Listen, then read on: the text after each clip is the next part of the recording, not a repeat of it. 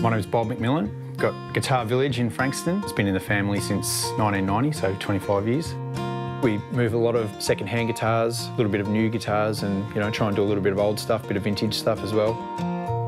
Things that are important to the shop in general is the local support and people in the community that want to shop here.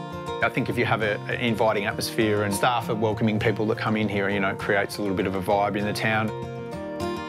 Shopping small, it gives people a sense of being involved in the community, and I think people at home will be looking for a guitar and they go, let's go to Guitar Village in Frankston, we want to try and keep everything coming back to the community. They get a sense of pride out of it.